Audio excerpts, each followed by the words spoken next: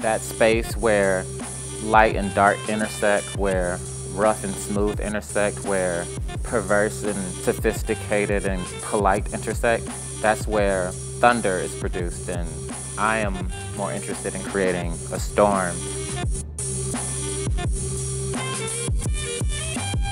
Storms make flowers grow, and it makes grass grow and vegetation happen.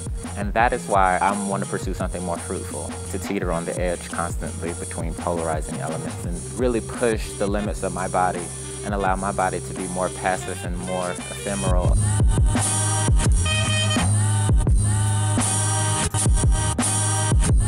I consider my body a sculpture. My body is something that assists narratives.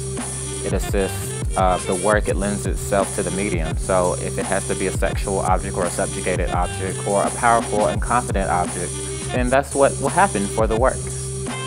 I don't think of myself as a black body in my work or a queer body in my work or even a sexual body in my work, but those elements exist in there. But for me, they're the conceptual building blocks that assist the power of the more objective building blocks.